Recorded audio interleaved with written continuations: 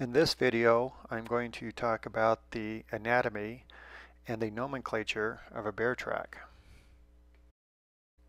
We will also talk about how to measure the size of a track. And third, we'll talk quite a bit about how to recognize the difference between a black bear track and a grizzly bear track. This is April, and in Yellowstone, the first bears are starting to come out of hibernation. By the second week of March, it's estimated about 30% of the males will be out, and some of the females will start coming out. Snowpack is well above normal this year, so things are a little bit behind schedule. Most people think it's easy to identify a bear track, but it's really not. I know I make a lot of mistakes because when I come back and examine the video, I find out I was wrong.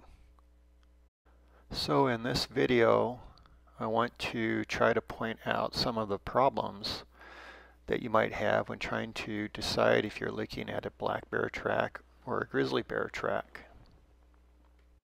Now, before I start talking about tracks, let me just talk a little bit about when the bears start emerging from hibernation. According to people that have been doing a lot of grizzly bear study in the Yellowstone ecosystem, they say that in January the cubs are born. In February, some of the males start to exit the dens.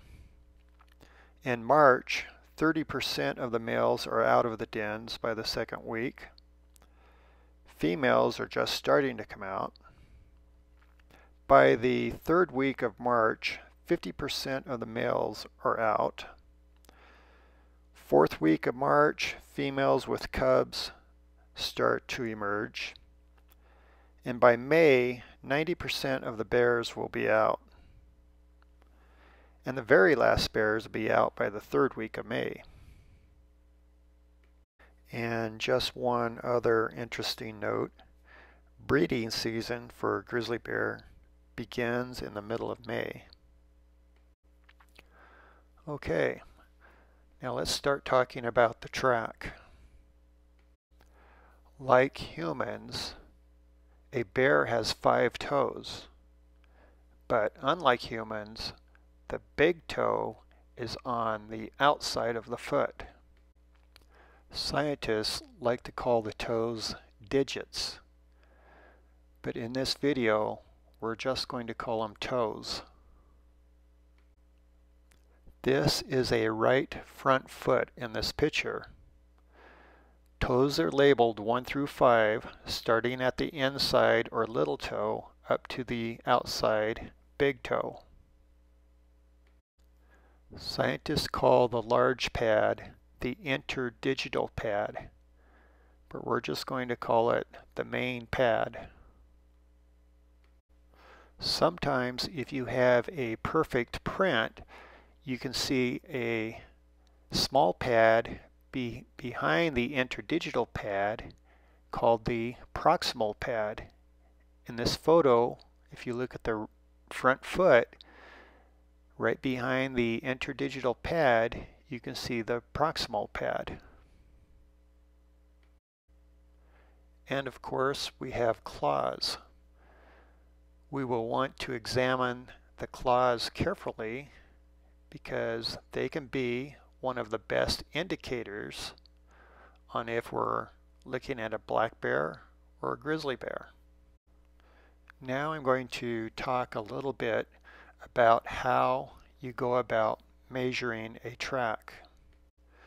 There's a right way and a wrong way, and 90% of the time people measure a track the wrong way. Now let's look at 2 different tracks. Here's a track on a hard surface, and here's a track in soft mud. When an animal walks on a soft surface, like soft dirt, sand, or mud, like in this case, the foot is pressed into the mud and it splays or presses the mud outward, making the track look far bigger to the eye than it actually is. So here's a cross-section of a footprint in the mud. You notice there's something called a variable outline and another measurement called the minimal outline. A track on a very hard surface is only going to have pretty much a minimal outline, like this one. But in a real soft surface like mud, the mud is actually pressed out wider than the actual foot, so it makes the track look bigger, like this one.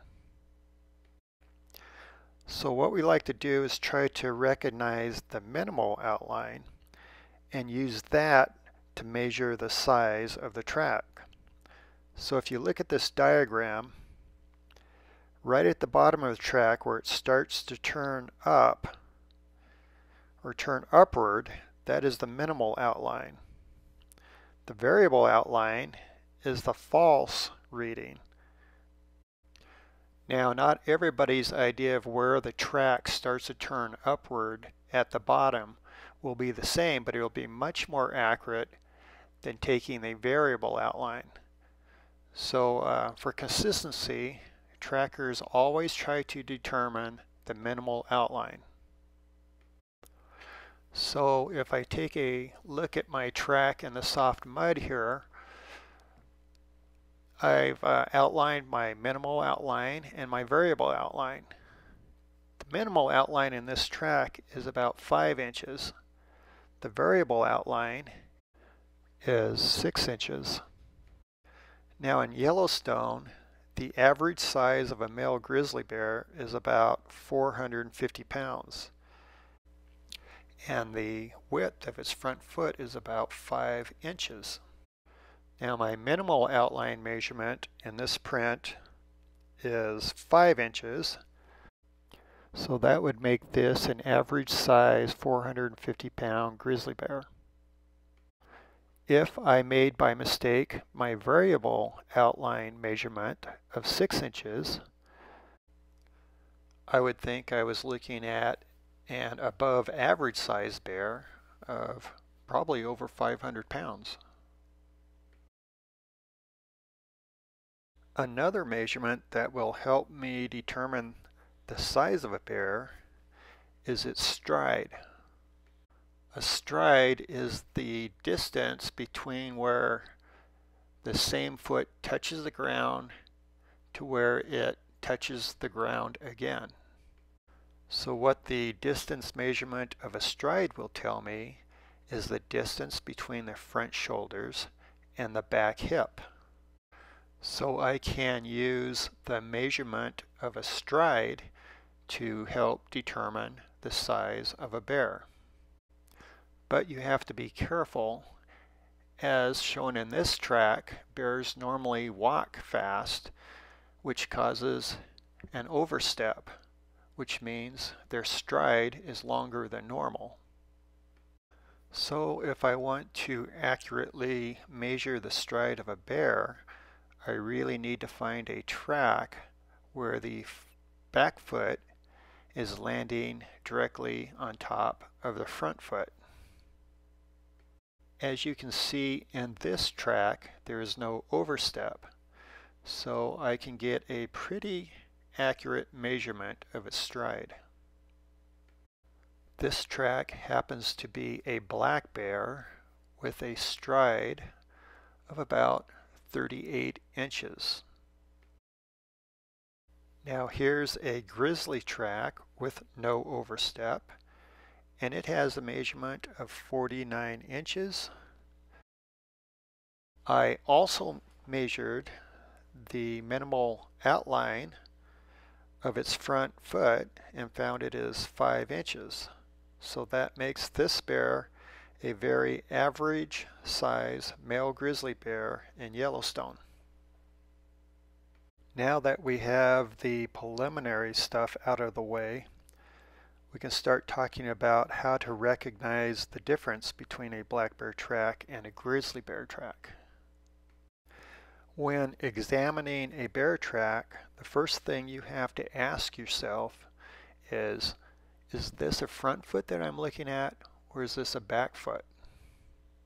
If you're looking at a back foot, it makes it extremely difficult in determining if it's a grizzly bear or a black bear. They are very similar. If the track is not very good, which is normally the case, then you will need to examine the animal trail to try to determine which tracks are back feet and which ones are front feet. The hind foot or back foot looks more like a human foot, and both black bear and grizzly bear look very much alike. Next, you have to be very careful that you're not looking at a print that has actually two prints on top of each other. Look closely at this track. It looks like he's got 6 toes. The next thing to take a look at, and these are a dead giveaway, is the claws. If they're 1.5 to 2 times longer than the corresponding toe, then you can be sure you're looking at a grizzly bear. But if the claws are not extended out from the toes that far, then you can't be sure. The reason I say that is a grizzly bear that has been digging a lot in rocky soil can have short claws. Now, if you cannot determine the track by examining the claws, you'll have to use a method called the Palmisciano method. This is where it's important to determine the big toe and the little toe. In other words, you've got to be able to decide if you're looking at a right foot or a left foot. In this case, we're looking at a right foot. So what we'll do is draw a line with a straight edge starting at the bottom of the big toe. Then your straight edge must just intersect the top of the interdigital pad. And then you examine where it intersects the little toe. So if more than half of the little toe is above the line, it's a grizzly bear. If more than half of the little toe is below the line, it's a black bear. So by using this straight edge method, I can see that this track is a black bear. And in this track, the small toe, is above the line, so this is a grizzly bear. Now, as I said, it's difficult to try to determine if you're looking at a black bear or a grizzly bear. It's not always easy. So I've been using this good track in this video. So what is this? Is this a grizzly bear or a black bear?